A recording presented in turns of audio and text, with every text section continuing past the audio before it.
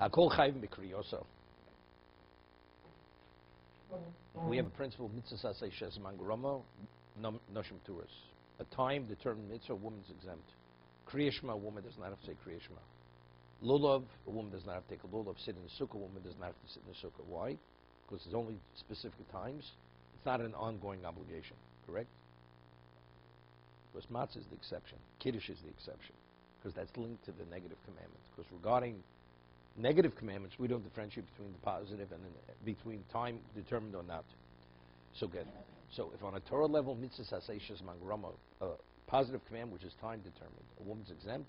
So on a rabbinic level, what would you say? Definitely she should be exempt. But yet we find in two instances that she's obligated. Kriyas Megillah and Dalit Kosis. Right? That the Gemara asked the question. They're both rabbinic, and it's time determined, and yet a woman is obligated in the reading of the Megillah and Dalkos. The Gemara answers, Afein ho yubos on this. That since the women were also beneficiaries of the miracle of Purim and the redemption from Egypt, which we commemorate through the 4 cups, therefore, that's the exception. That's why they were obligated. So, Hakol chayv mikriyosa. All Jews are obligated in the reading. Anoshim v'noshim v'gerim v'avodim shuchrorim. Men, women, converts, Canaanite slaves. Right? Canaanite slave, which has the obligation of a woman. He has the obligation of a woman. Excuse me, not avodim shuchrorim. Although he was a slave, but if he was emancipated, which he's a Jew today, right? Even though it wasn't through his own initiative, like a ger. A ger is a convert. Through his own initiative, he converts. Eved Meshuchar, that's an emancipated slave. He's only a Jew because his master emancipated him. Nevertheless, he's a full Jew. He's obligated. And based on chinuch, you actually encourage and you condition the child, he should also read it. Read the Megillah. Because they're not beneficiaries.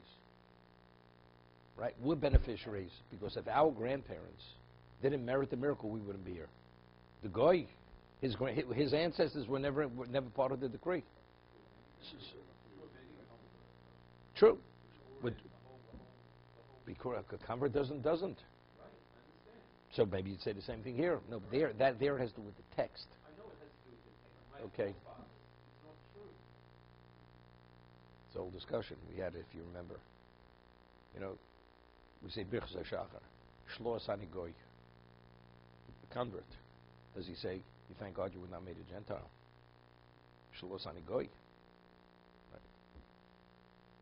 But Gentile says it. Because he's a new creation. Gershon's got he's a newborn person. It's like he's a new creation. Therefore, he could say it, right? Okay. So let's see. V'noshim, v'afta kriya. He's alluding to what the Gemara says. V'afta krihi dover shazman groma. Although the reading is time determined, and women are exempt in that kind of mitzvah. According to the Gemara. Because they were beneficiaries of the Nes. The Mitchilo Hoysa Agzer Gamalean, they were violated, men, women, and children. So therefore, a person, women in Europe didn't necessarily come to shul. So the father or the man has an obligation to read the Megillah at home on behalf of the women.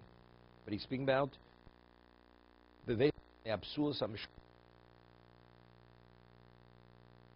girls and the attendants, you know, in Europe. A housekeeper. She would do cleaning, she would do cooking, she would take care of the children, and they were Jewish. And usually, very often, she was an orphan girl, Jewish orphan girl. You know, she'd do the cooking, do many things. You know, there's a famous story with Reb Shlomo Salanter. You know, Reb Shlomo Salanter was the leading Torah sage of his generation. Comes to a person's home, and the washing, and he washes. He uses. The Gemara says, and the Mechaber rules that when you wash the Yosei Naim, you should use an abundance of water. It's based on the Gemara in Chulin, and the Shulchan Aruch says you should pour with an abundance of water. Why? It's a school of Hashirus. It brings about wealth.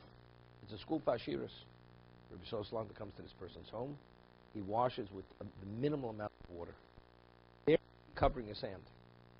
So he was amazed.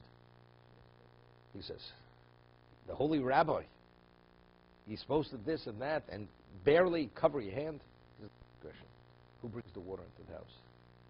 The orphan girl, she has to go out to the well and draw the water. You mean I'm going to be on her account? I'm not going to be a tzaddik on her account. Therefore, I'll use the minimal amount of water. That was the Lanter. Famous story with the Chofetz Chaim. Chofetz Chaim, a person comes to his house, and normally, people, they go into other levels, other worlds. They close their eyes, and they start saying different kinds of paragraphs from Zohar and everything else till they finally get to the Kiddush, Friday night. It takes maybe 2.5 hours. And person comes to was used to this. The guest comes to Chofetz Chaim, doesn't say Shalom Aleichem, doesn't say anything. Kiddush immediately, straight into the meal. So the person says, okay, there's the holy Chofetz Chaim. He says, what's this? He says, the orphan girl who works in this house, she's been cooking. She was up all Thursday night preparing for Shabbos. What, I'm going to be a tzaddik. Here she hasn't eaten.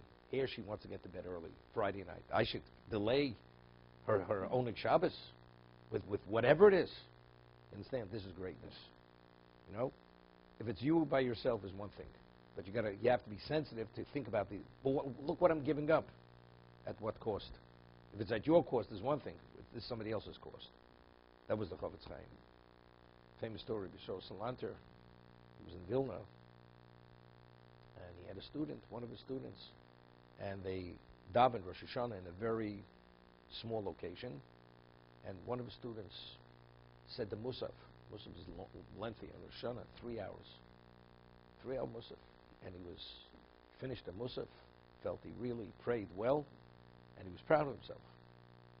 Right after davening, he says, he jumped to his Rebbe, Rabbi Shol Slanta. Slanta laces into him, gives him, really criticizes him, admonishes him, rebukes him. He says, here I do something so special.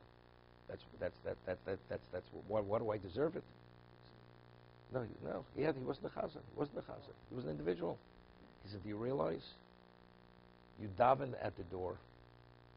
The fresh air had to come into the room. By you standing there for such an extended period, the fresh air couldn't come into the room. So everybody suffered because you said a 3-hour Shemona Esrei.